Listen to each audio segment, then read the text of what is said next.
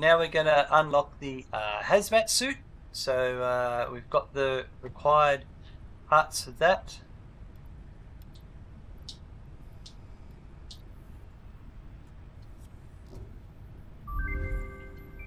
Milestone reached. With the new hazmat suit and iodine-infused filters, you will be protected against uranium-based radiation.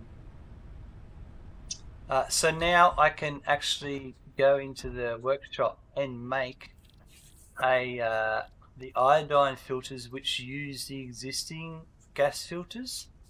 So quick wire and rubber, but also the hazmat suit, which I just need some fabric as well and some plastic. I don't think I've got some, but we'll just check here. But we can do that later. Now the whole point of it is when you're going to the uranium areas, dealing with uranium waste and working around your nuclear reactors, you're going to need it because it hurts, the health gets taken.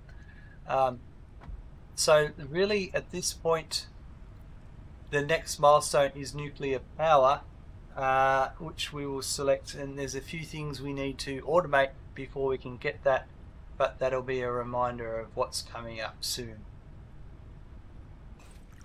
I just made the hazmat suit, which now appears in your inventory like so, and when you put it on, it's just like getting rid of the jetpack. You can't, you know, if you're slow running, or you get rid of the blade runners, you can't run very fast, but it protects you from radiation. And it's just like the gas mask with a filter. There's a filter there at the left.